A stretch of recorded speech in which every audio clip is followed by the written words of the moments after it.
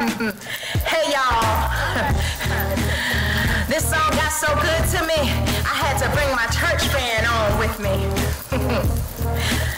What I want to know is, how many of you believe that Jesus will make a way out of no way? Is that right? Well, come on and wave your hands if you really, really believe it. Hallelujah. Who opens doors that I cannot see? Jesus will. Jesus will. Oh, and who will make all my decisions for me? Jesus will. Oh, yes, he will. Jesus will. Can y'all sing that with us? I mean me. Who opens doors that I cannot see? Jesus will. Yes, he will. Jesus will. You gotta believe it. Yeah. Oh, who will make all my decisions for me? Through the Holy Ghost. Yes, he will. Jesus will. I know he will. Jesus will. Oh, and when I'm in trouble, he gives me a song. And in the night season,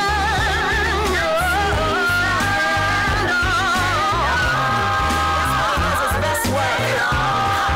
And who makes me do right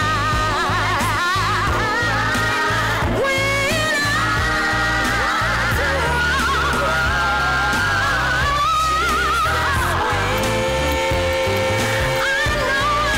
he will.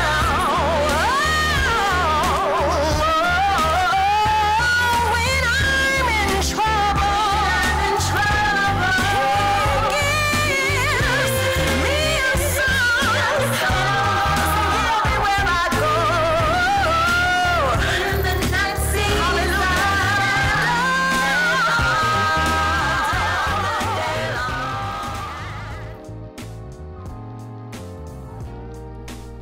Hey, y'all, that's not only my jam, but it's my testimony every day. No matter what you're going through, Jesus will make a way. He will fight your battles. He will go ahead of you and make your enemies your footstool. The Lord will take care of it all for you if you trust him. Hey, good morning, everybody, and welcome to this week's edition of Crazy Faith TV. I'm your boy, Pastor John, and I want to personally thank you for worshiping with us this week. At this time, please join me in saying our church vision, mission, and theme statement. We are Allen Chapel, the house of crazy faith. In this place, we worship, study, and believe God's word.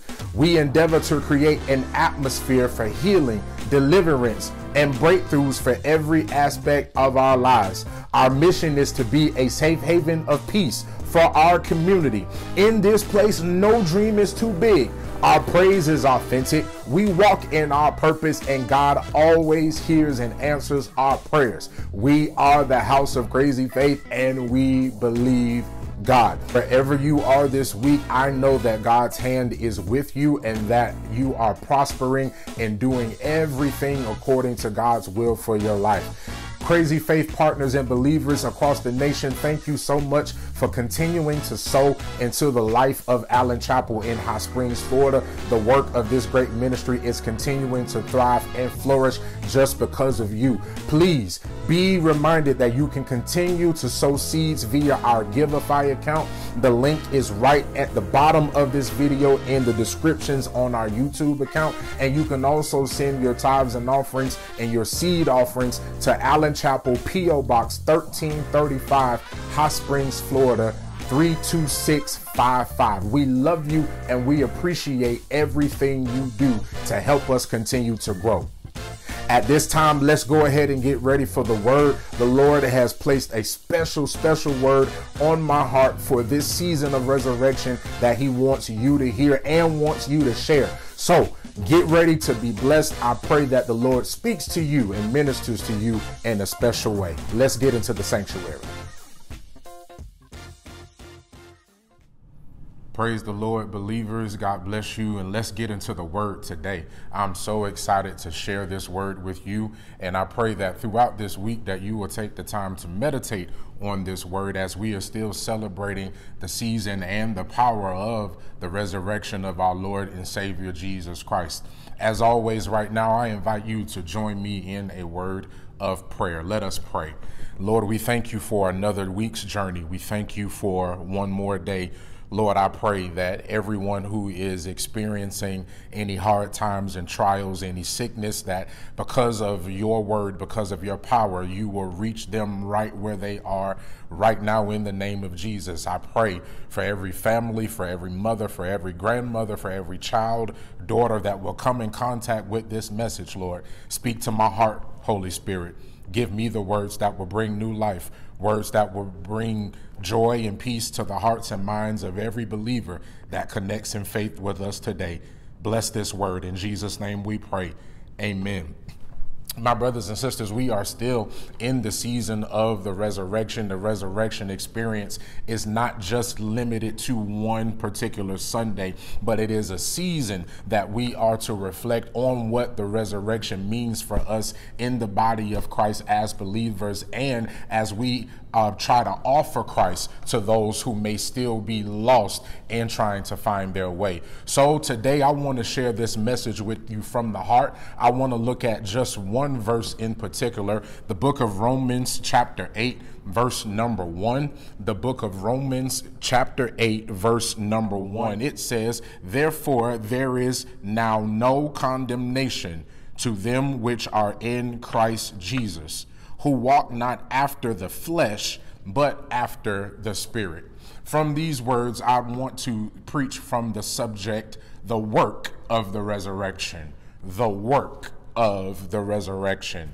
As I stated previously, the resurrection is not just an isolated event or incident, but the resurrection is a perpetual work of God that is coming to us through the life and now crucifixion and resurrection of our Lord and Savior Jesus Christ. Through the power of the resurrection, we are now experiencing a new beginning, because every time something is resurrected from the dead, it is now given a chance to live again. And so with this new life, with this new experience, comes an opportunity for us to receive and experience Christ in a beautiful and more intimate way. And so, my family and friends, as we navigate through this message today, I want to explain to you exactly what the work of the resurrection looks like in our lives as we journey through this season of resurrection towards Pentecost. As we look at this one verse of scripture, this one verse will tell us poetically the real power and the real purpose of the resurrection,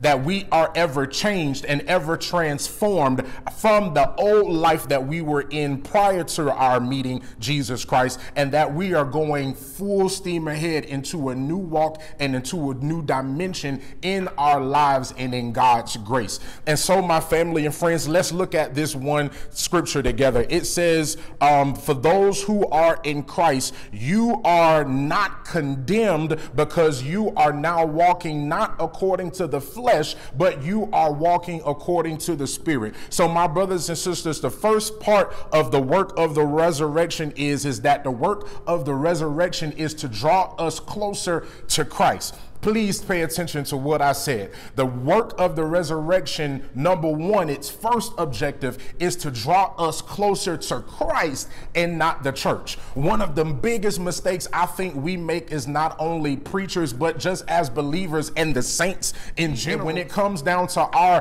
Christian discipleship, we spend so much time selling the church and selling our ministry and selling us as individual bodies of believers, and we leave Jesus completely completely out of the scenario. But Jesus says definitively in the Gospels that if I be lifted up from the earth, I'll draw all women, all men, all children, all souls unto me. So my family and friends, we have to be careful in this season of resurrection, even with us worshiping virtually. We have to get to a place where Christ is always being magnified, where Christ is always being lifted up, because I can have church and not have Christ. A lot of people have a lot of church, have a lot of discipline, have a lot of religion, and have a lot of structure, but they have no Christ. And so the real power of the resurrection is not to offer the church to you, but is to offer Christ to you. So before I even go further in this message, for someone who's listening today,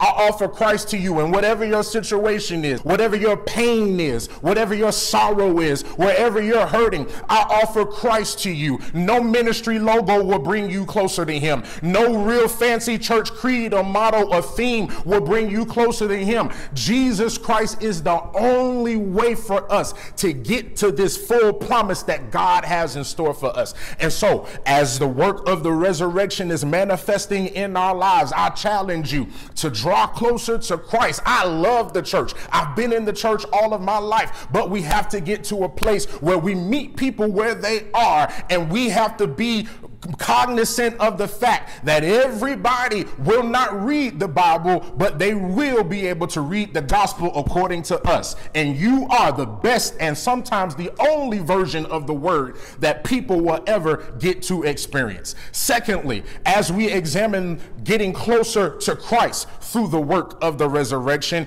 we also realize that in the work of the resurrection, the second principle that the work of the resurrection teaches us is that God is trying to separate us from our flesh. Yes, my brothers and sisters, the work of the resurrection is also to help us to deny our flesh. Let's look at this text one more time. It tells us, therefore, there is no condemnation to those who are in Christ Jesus. Watch this now, who walk not after the flesh. One of the biggest battles that we as believers face is that we have to go up against our flesh on a daily basis. We may never do what someone else does to the extent of lying and drinking and doing drugs and cheating and stealing. However, in your life, even today, as you sit and go throughout this week, you will have to come up against a spiritual battle in your flesh. And my brothers and sisters, the power of the resurrection wants you to understand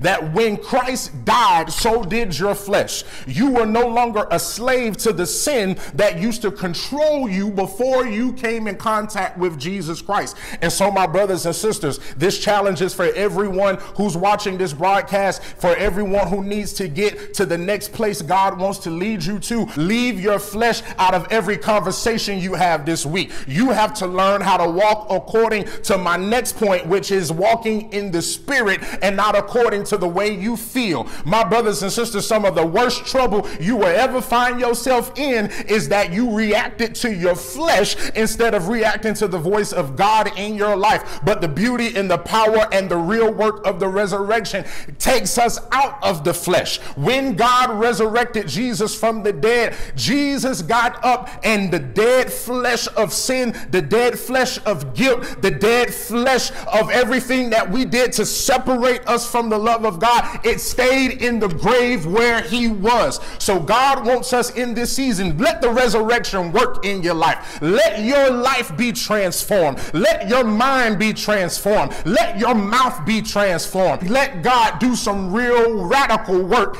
in your life. Last but not least, those of us who are allowing ourselves to experience this great work of the resurrection will ultimately realize that not only will the resurrection lead us to Jesus, not only will it cause us to step out of our flesh, but the real work of the resurrection must also help us to walk according to the Spirit. My brothers and sisters, the Bible says in the Gospel of John chapter 4 verse 24, Jesus says that God is spirit, and they that worship him must worship him in spirit and in truth.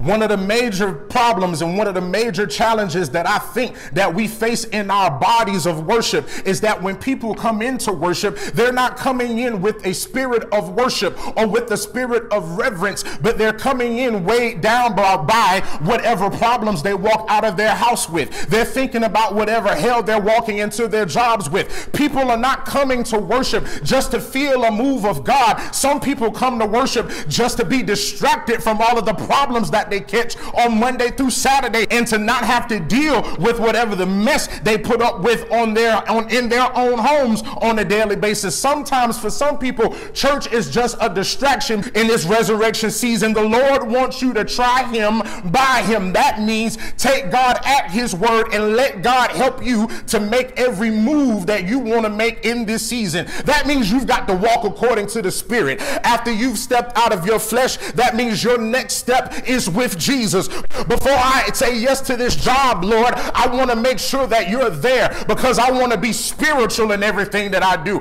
I don't want to be emotional. I don't necessarily have to be rational all the time. But Lord, as long as your Spirit is on me, I know everything will be all right. So the resurrection is working for us, family. The resurrection is pushing us towards Christ. The resurrection is taking us out of our flesh. The resurrection is helping us to walk in the Spirit. But last but not least, the Bible tells us right here in this verse that the main objective of the resurrection is to forever change our name. How do you know that, Brother John? I know that because it says it right here in the text that there is no condemnation. That means that there is no prescribed punishment for those of us who have been redeemed by the blood of Jesus. Whatever you were before you met Jesus, you will no longer be the same after the resurrection gets through working in your life. That means whatever your name was, whatever your sin was, whatever your situation was, the Lord has changed your name because the blood has redeemed you and the blood has washed you. Goodbye, everybody. I hope y'all have a good week and the Lord blesses y'all real good. But I just wish somebody would celebrate the fact with me that the Lord has changed your name. They used to call you an alcoholic, but the Lord now calls you blessed. Because of the resurrection, because of the work of God in your life, the Lord is getting ready to make some supernatural changes to your name, to your family's name, to your bank account. And I declare and decree that the work of the resurrection will never stop in your life. No matter how bad times get, the resurrection will always work just for you. What a wonderful change that has been brought in my life since Jesus came in to my heart. Listen, the work of the resurrection is ongoing, my brothers and sisters. Continue to deny your flesh. Continue to walk in the Spirit, knowing that God is changing your name. You're not the person you were last year. You're not the person you were 6 months ago. God wants you to know that the beauty of the resurrection is that you continue to grow and that you continue to be drawn closer to Him. So, as the resurrection works for you this week, I pray that God will walk before you to guide your path. I pray that this week the Lord will walk behind you just to watch your back. May our God walk beside you this week so you never know what it feels like to be lonely. And finally, may the Lord walk around you just to keep you covered. May He bless you real good. From your family here at the House of Crazy Faith in Hot Springs, have a good week. We'll see you later.